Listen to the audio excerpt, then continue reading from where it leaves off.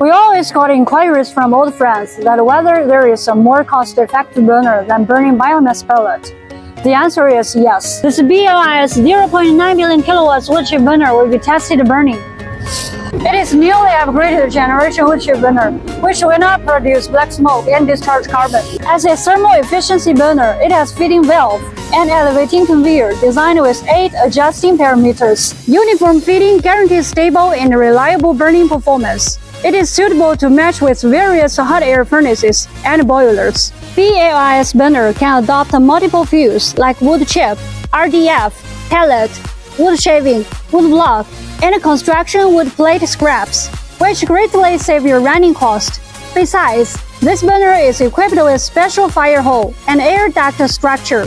Fuels are burned inside furnace chamber under semi-gasification status, and burning nozzle holds longer service life. Standard configuration contains automatic ignition, elevation conveyor, and feeding hopper. If you have similar demand, please feel free to follow us or send us messages.